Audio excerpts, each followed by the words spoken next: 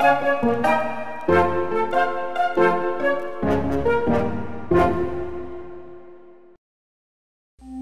high Arctic fossil finds speak of the youth of the fossils, and we dive into an extended play mailbag responding to a boatload of viewer comments and questions. This is Genesis Week.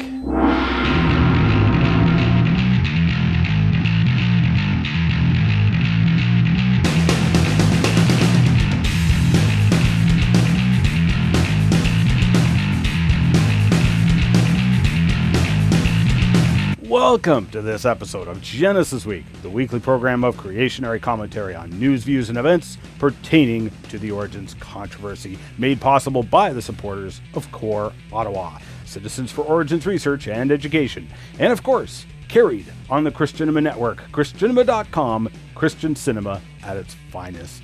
Excellence in Power Broadcasting, we continue to bring you the information the anti-creationists don't want you to see or hear, and giving glory to our Creator while doing it. The Bible does not say, be ye transformed by the removal of your mind. Rather, we here at Genesis Week believe your brain was intelligently designed, and God wants you to use it. Remember, if you get lost in cyberspace, you can just punch in Wazooloo.com or GenesisWeek.com, and you can find us. And also subscribe to our YouTube channel to get extras like Crevo Rants and full interviews with our guests. I'm your host, Ian Juby. I had a pile of viewers write in about a fun fossil find from the Canadian High Arctic. The Canadian Museum of Nature launched an expedition to Ellesmere Island, where they found a fossil camel. Not just any camel, but a giant camel. Some 30% larger than modern camels, or probably around 10 feet tall. Now, while this may be surprising to many people, it's not surprising to you, because you watch this show, and we've discussed it all before on this show. Gigantic animals in the fossil record is common, and in fact, my good buddy Joe Taylor excavated a fossil camel in West Texas that he estimated was about 19 feet tall. We find fossil armadillos 6 feet long, dragonflies with 1 meter or 3 foot wingspans, moose standing around 12 feet tall at the shoulders, and plants of enormous sizes. Plants like the club moss, which today might grow to maybe 16 inches tall here in Ontario. We find the same plant in the fossil record with a trunk 1 meter in diameter and up to 120 feet, 35 meters tall. Now, this fossil camel, and pretty much all fossil life, shows that we have been de-evolving. We've lost something. We've lost size and stature.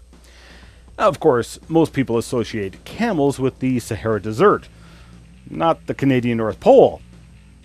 But if you recall from our Breaking the Ice episode, though the Canadian High Arctic may be a white winter wasteland right now, we find buried in the ice and mud a wild array of animals.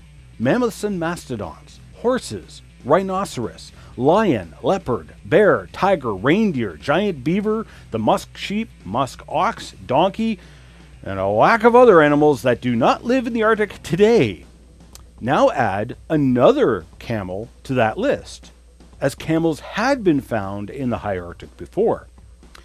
Mike Ord contrasted the variety of animals found in the high Arctic. The only similar diversity of mammals is on the Serengeti of East Africa. You'll remember a couple of episodes back, we went into a number of examples of soft tissues and even living organisms being found in the fossil record. Well, this camel provided still yet another example, as collagen fibers were found in these camel bones. It all speaks of the youthfulness of the fossils. The camel fossil hasn't been dated with carbon-14, as they've assigned it an age of some 3.5 million years old. And I predict that if they ran carbon-14 tests on those bones, they would be found to have lots of carbon-14 still in it, and a radiocarbon age that'll be like 1/100th of the assigned age of 3.5 million years old. Now, we're told that the Greenland ice sheet represents at least 100,000 years of accumulated snow and ice, which would be a problem for the biblical age for the Earth of a mere 6,000 years old. Yet many of those fossils found in the high Arctic return carbon-14 dates of a mere 4,000 to 5,000 years old.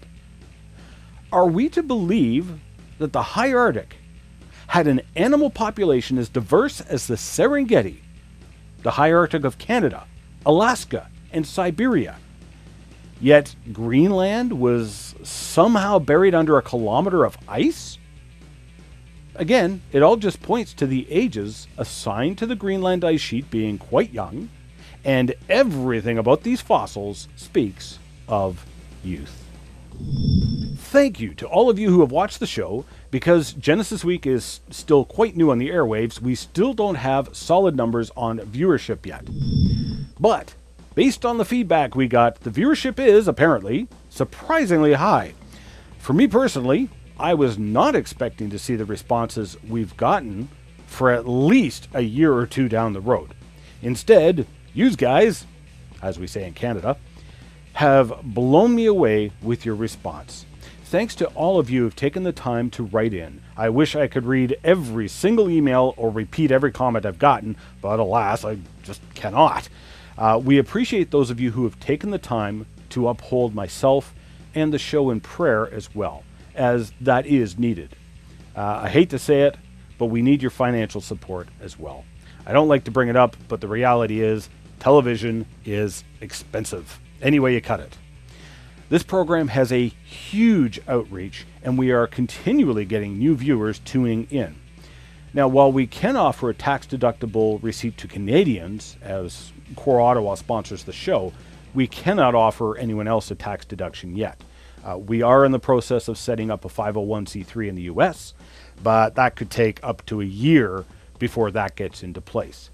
If you've appreciated the show, please consider financially supporting it. We operate much like PBS. We are a viewer-supported program. We have a couple of sponsors, which does help, but you, our viewers, are our main support. And please, don't underestimate what a simple donation of $10 can do.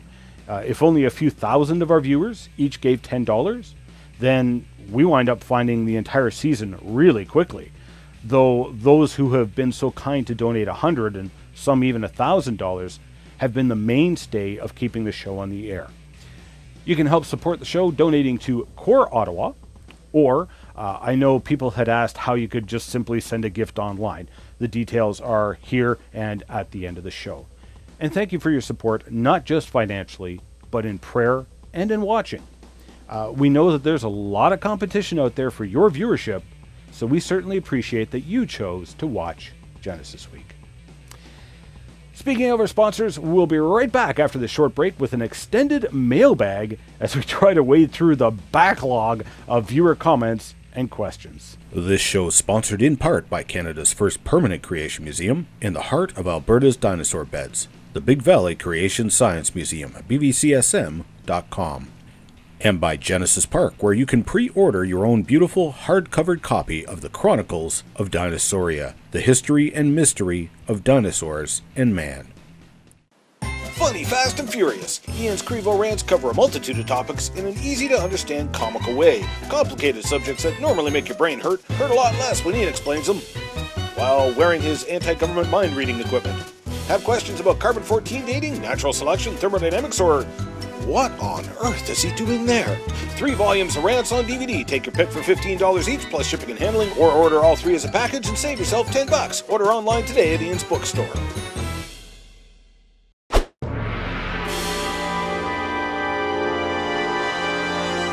Woohoo! Mail for me?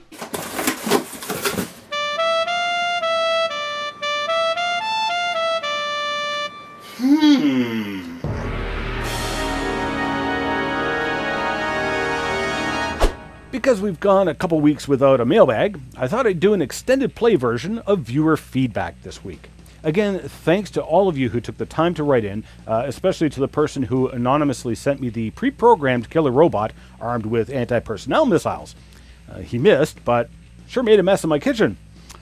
You'll recall several weeks back, Oren from Colorado wrote in, challenging those who claim that dinosaurs and humans never lived at the same time to prove it. Well, Lauren, I'm sad to say I did not get a single attempt by anyone to prove that dinosaurs and humans never lived at the same time. I will, however, go into detail in a special episode of Genesis Week on the astonishing evidence that dinosaurs and humans most certainly did live at the same time. In our Told You So episode, we talked about the incredible number of finds of not only soft tissues, such as bone marrow, blood vessels, and blood cells in dinosaur bones.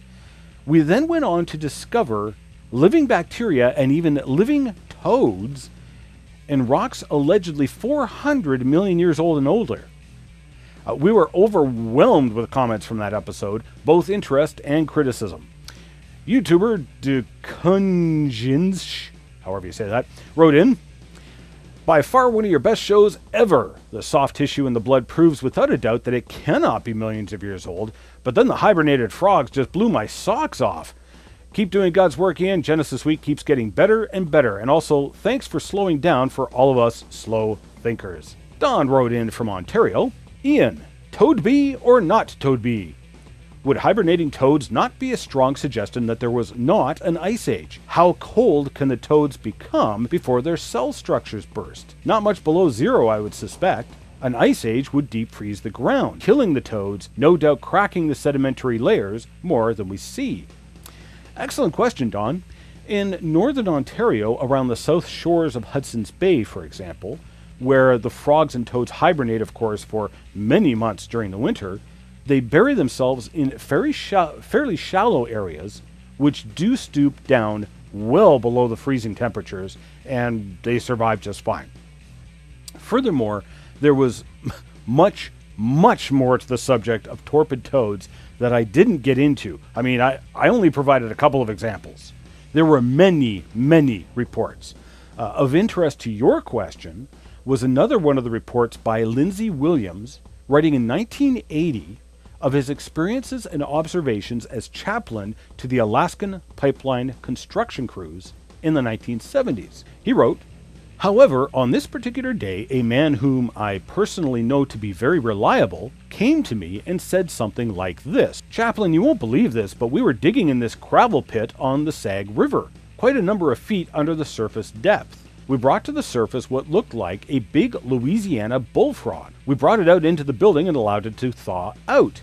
As I say, what was then told to me is hard to believe. However, let me point out that the frog is a cold-blooded mammal, and that in the winter season it does go into a virtual state of deep freeze, much like the hibernation associated with bears and other Arctic animals. This man described the way in which the frog was left there and then thawed out. He claimed they actually watched as it totally thawed, and then it quite perceptibly moved.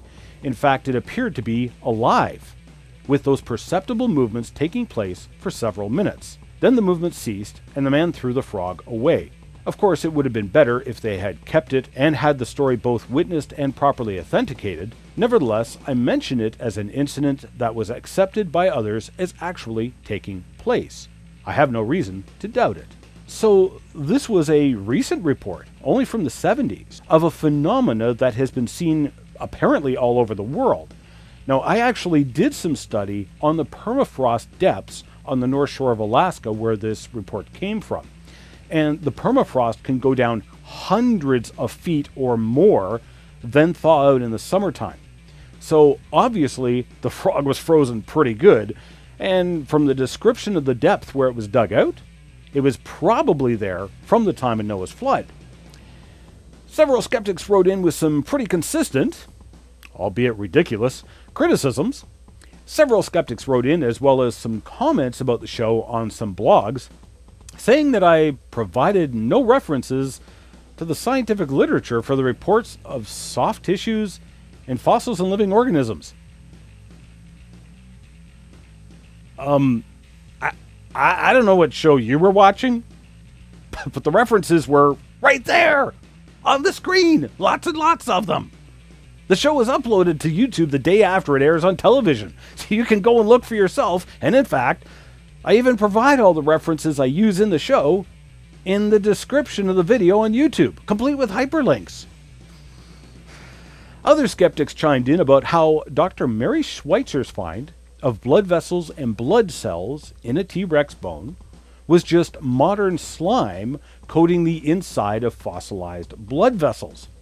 Well, actually, Dr. Schweitzer herself had already addressed this and falsified it years ago. I mentioned this in one of my past newsletters. If the soft, stretchy blood vessels were actually modern-day slime that had grown inside fossil blood vessels, then the slime would be more thicker at the bottom of the tube than the top. And you wouldn't expect to be able to take tweezers, squeeze these tubes like a tube of toothpaste, and have red globs come out that sure look like red blood cells. But let's give the skeptics that argument and say that Schweitzer was wrong. Excellent! How do you respond to the many other reports of dinosaur meat, blood cells, and soft stretchy tissues? Reports which date back to 1923 and as recently as last month, with a report coming out from the Creation Research Society's iDino project finding the same things in a Triceratops horn. And let's ignore all that. I'm certain that if we take one of those living toads that was released from solid rock, allegedly 400 million years old, 5 times the alleged age of those dinosaurs, I'm pretty certain that if we cut open those living toads, we would find blood, blood vessels, and soft tissues like meat. I'm pretty certain. I couldn't help but notice that, except for one rude skeptic on the Genesis Week Facebook page, no one lifted a finger to attempt to address the finding of living organisms in allegedly old rocks. You know, living organisms like bacteria, toads, frogs, and clams, all still alive in Ordovician rocks alleged to be older than 400 million years old. The only comment we received was from one rude skeptic who promptly got banned from our Facebook page, criticizing people for believing the reports because they were from the 1800s. Yeah, why would anybody believe anything from the 1800s? I mean, they knew nothing about science, right? As predicted, we got a boatload of viewer feedback on our 2 episodes examining the dark side of Darwin. Because humans are communal animals who survive and prosper through cooperation, survival of the fittest could just as well mean those who work most effectively with others. However, even granting the idea that evolution is a cruel process, it is in many cases, it doesn't do anything to show that evolution isn't real. Cruel does not equal false. You sure are one terrible person, Ian, and a bad Christian as well. Responding to the critics on YouTube, Warblerito wrote in, denying the very real social Darwinism phenomena in our recent and current history is voluntary ignorance. Maybe your ears are stopped up by the anti-religious hipster religion. The moral implications wrought from an evolutionary mindset have been used to justify atrocities, simple and documented. Did you not hear the quote from your own precious Richard Dawkins? Did you even watch this video? Don't be a victim of pop culture the same way you already know not to be a victim of Fox News. I've stated multiple times that it's irrelevant what the theory of evolution actually states. The main point is what people believe once they believe evolution is true. And a lot of times, people start to believe that life is meaningless. People that commit suicide. Others believe that they are higher evolved and less inferior than others. Hitler and the Columbine kids. Either way, the point is that people draw these conclusions from the belief that evolution is true. Quote, if a person goes on a shooting rampage and claims that Jesus Christ told them to do it, they would find difficulty justifying their claim, end quote, and so on, basically saying they would be misinterpreting the Bible. Then you go and misinterpret survival of the fittest, especially when it comes to mankind, because you know full well when it comes to mankind, the fittest were those with the characteristics of working together. Such profound dishonesty, you should be ashamed, sir. Dishonesty my foot? Even Richard Dawkins didn't make the false claim you're making now. He knew better, and even acknowledged the connection, as much as he didn't like it. Trolling with Reason also chimed in along the same lines. The serial killer Bind, Torture, Kill was a church-going Christian. Further, Christianity in no way prevents Catholic priests from raping little boys. A lot fewer dots can connect Christianity to child-molesting priests and ministers, along with the churches that bury the information to protect their image. It's interesting you guys bring this up. As I stated in the show, anybody can perform wicked deeds, but that person would have a hard time justifying their murderous activity in the name of Christ, seeing as how Christ cited the law, which states, "Thou shalt not murder, and if someone hits you, turn the other cheek." As for Catholic priests raping little boys, what I find interesting here is the embellishment that has gone on over this scandal. The U.S. Conference of Catholic Bishops studied the abuse and concluded that 10,667 young people were sexually mistreated, not necessarily physically molested or raped, between 1950 and 2002. That's 52 years of data. In 2004, the U.S. Department of Education commissioned a study examining physical sexual abuse by public school employees between 1991 and 2000, a mere 9 years. The study revealed a staggering 290,000 students experienced some sort of physical sexual abuse, and 40% of the abusers were female. So just the female sexual abusers in the public schools alone, in 1 year, committed more acts of sexual abuse than 52 years of abuse by all Catholic priests combined. Now, of course, you understand I condemn such behavior, but clearly faith inhibits this behavior, whereas in the public schools, God is not allowed. Evolution is taught as fact, and you are not even allowed to question evolution. No one is claiming that Jesus Christ would approve of molesting and raping children. You reap what you sow. One of us is better than the other.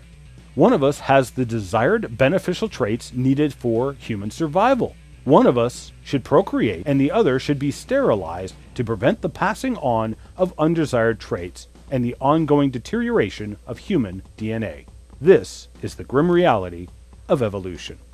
These last two videos have been purely appeals to consequence. Even if it were true that every bad thing ever done were because of evolution, it would not affect its validity. Appeals to consequence most certainly.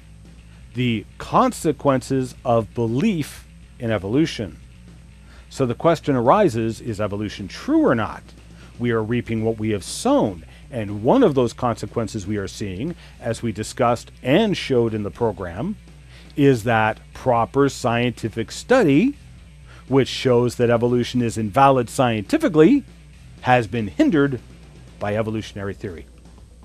I'm disappointed you didn't address the claims that Hitler was a creationist, and your argument was a vague hand wave that Hitler claimed to be a Christian, but didn't believe it. Oh, it certainly was not hand waving. You can read Hitler's Table Talk for yourself, as the book has been translated and is available freely on the web.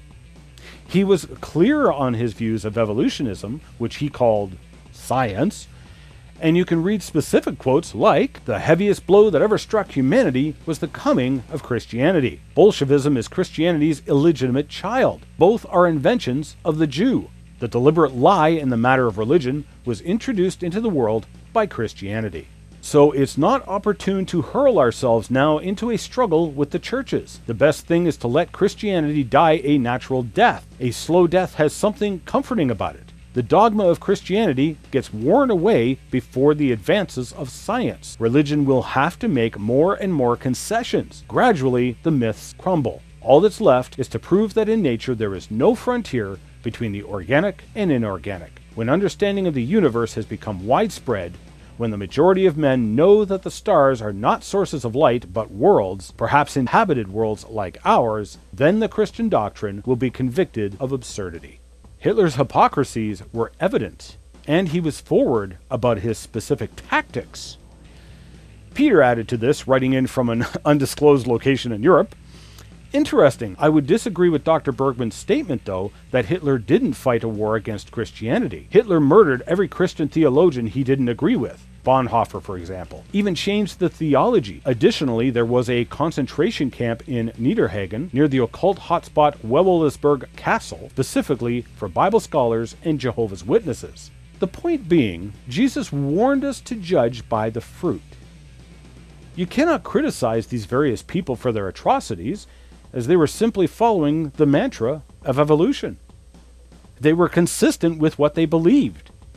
The sexual abusers and those who murdered in the name of Christ were not consistent with the faith they claimed to hold. But Jesus warned us against asking about the evils of others. And Jesus answering said unto them, Suppose ye that these Galileans were sinners above all the Galileans, because they suffered such things? I tell you, nay, but except ye repent, ye shall all likewise perish. Or those 18, upon whom the tower in Siloam fell, and slew them. Think ye that they were sinners above all men that dwelt in Jerusalem? I tell you, nay, but except ye repent, ye shall also likewise perish. Jesus warned us repeatedly of judgment to come. Forget about what others have done. You have sinned and fallen short of the glory of God. This isn't some competition to see who's the most holiest, because you will not be judged compared to others. You will be judged by God's standard. Look at the 10 Commandments. Have you ever lied? You just fell short of God's commandment. Have you always held your parents in honor? No? That's another one. Have you ever used God's name in vain, or the name of Jesus in vain, as a swear word? That's a biggie. I don't care how righteous you appear to be to people. Congratulations, you have fallen short of God's standard, and you are worthy of God's judgment. You will not be allowed into the new heaven and new earth, and there is only one other place to inherit, the lake of fire, which was never intended for people, but for Satan and his fallen angels. That is why Jesus came, lived a perfect sinless life, and took the wrath of God in your place. But you need to repent, which means to turn from your sinful ways and live your life in place of Christ, who died for you. You no longer own yourself anymore, but you now belong to Christ. Jesus called this being born again, and it's simple. You believe that Jesus Christ is the Son of God and confess this publicly, giving your life and living your life for Him. Why don't you do that today? Well, that's it for this week's show. Thanks again for choosing to watch Genesis Week. I'm your host, Ian Juby, signing off for now. You can send in your comments, questions, and information for your offshore bank accounts to comments@genesisweek.com, or you can send us a tweet at GenesisWeek, or you can go to genesisweek.com, which is our YouTube channel, or you can also post a comment to our Facebook page. Let us remember those words of warning from our Creator, the Lord Jesus Christ, who said, I am the way, the truth, and the life. No man comes to the Father except through me. We'll see you on the flip side. We need your support to help keep this program on the air. You can help by making a tax-deductible donation to Core Ottawa, Canada North Post Office Box 72075, Ottawa, Ontario, K2K2P4. You can also sign up for Ian's newsletter, detailing current research and news items at ianjuby.org.